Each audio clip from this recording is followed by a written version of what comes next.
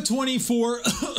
Redo it. EAFC24 is going to be a brand new experience. This is something that we've never experienced before, and this will show us the true fruits of labor created without the likes of FIFA. Now, this new game doesn't just have additional features. This new game has Hypermotion V, the greatest thing to come to gaming when you see the shirts flail. Now, this is the first iteration of FIFA without FIFA, so we'll see how it is. So what's going to make EAFC24 better than FIFA 23 and FIFA 22? I honestly have no idea, but we'll go over some of the key points that I'm excited for and that you should be excited for as well. I barely played FIFA 23, so this is a brand new experience for me, and hopefully it is for you too. But one thing we need to talk about are play styles, and this is something that we have seen in the latest iteration of FIFA, but it's something that I'm starting to love and hate at the same exact time. Now think about this. You see a full team full of legends, ones to watch cards, team of the week cards, and you're like, wow, that team is nowhere good enough. I need a harder opponent to face. Henceforth, bring on these playstyles. The really good players will have these playstyles that are called Playstyles Plus, and basically if you're like Ronaldo, you'll get like a power header, or if you're Mbappe, you'll get some type of dribbling boost. You can get all these different types of increases that will just make the overpowered players even more overpowered. So if you thought those legend teams weren't good enough, don't worry, this is for you. Now, all jokes aside, I actually do love this system, as it can make it so I can kind of create my team how I want.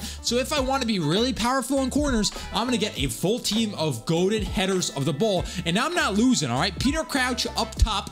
See ya. Now, this next point is one of the biggest things coming to EAFC24, just because we've never really seen this before. These are called evolutions, and basically the general idea behind this is that certain cards will be upgradable throughout the year. So it's kind of like Pokemon. You catch one, you can evolve them into something better. It might increase his weak foot by 1 star, might increase the skill moves by 1 star, you might get better shooting, you might get better defending. So basically, if you really like a player, you can kind of build them up and kind of hype them up along the year. Now, in order to rank up or evolve these different players, you're going to have different challenges. So that can come in the form of getting 20 passes completed, scoring 3 goals, or just different types of challenges that they will give you as the player. Now, this adds a whole new layer to designing your team, to making the best fit go into each different spot. I'm really excited for this, because this is just allowing me to add depth to my team and just play how I want to play with the players that I want to play with. Now, one of the actual major things coming to EAFC24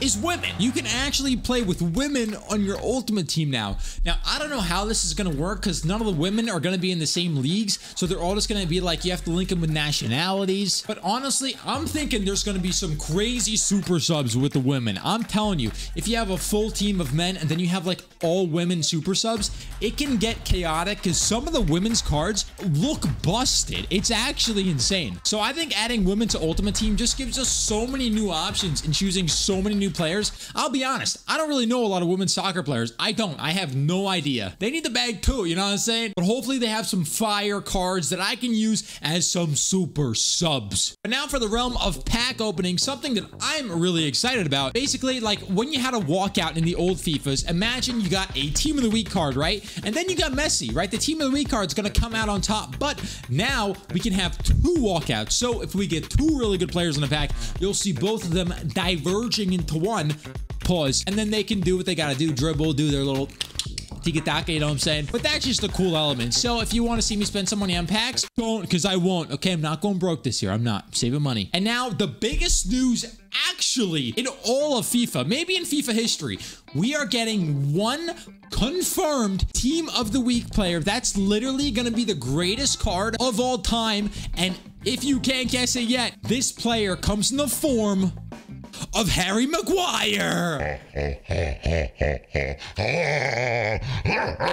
I can feel something so far away. I really gotta say I'm strong enough, no.